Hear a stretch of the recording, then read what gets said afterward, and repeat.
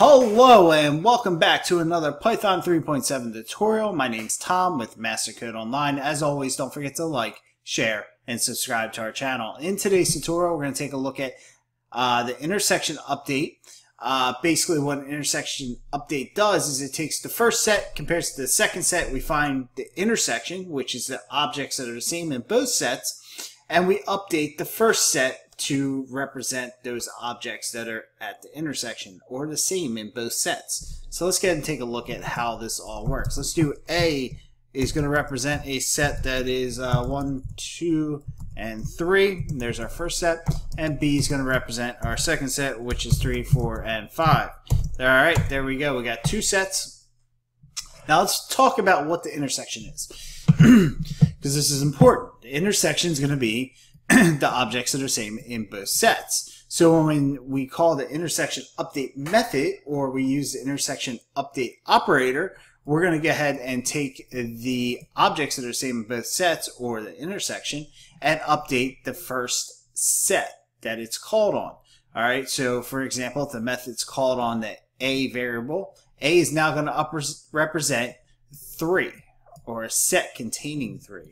Alright, so let's take a look at this. A.intersection underscore update, and we're going to pass in B as the argument, hit return, call A, and we got A now representing a set containing the object 3, because 3 is in the intersection, or the same in both sets. Alright, let's take a look at another example so you guys better understand this. Let's go ahead and do C is equal to a set, so we'll do 1, 2, 3, and 4, and close out that set. Now we'll do D is equal to another set, and this set's going to have 3, 4, 5, and 6. Close out that set, and we'll go ahead and compare these. So we'll do C dot intersection underscore update, and we'll pass in D, hit return, call C, and we got 3 and 4. All right, so 3 and 4 is the intersection of both sets. All right, or the intersection of the sets, same in both sets. All right. Let's take a look at one more, and we're going to show you in this one we are able to compare more than two sets together, which may be important as well. So we'll do E is going to represent 1, 2, 3, 4, and 5. All right. Oh boy, that's not how you do it. E is equal to 1, 2, 3, 4, and 5. There we go.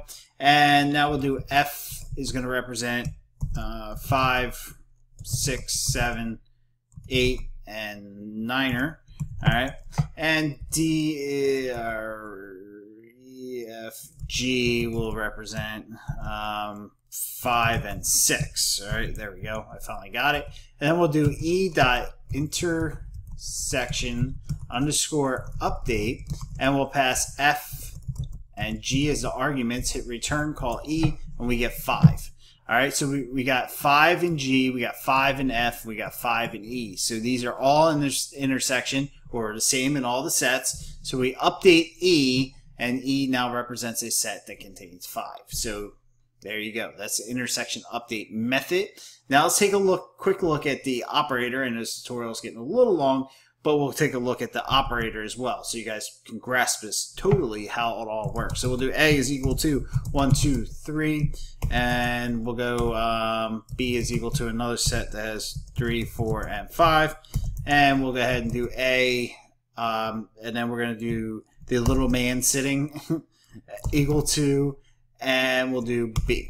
Hit return, call A, there we go, we got 3. So this is the intersection update operator when working with sets, and it works just like the update method.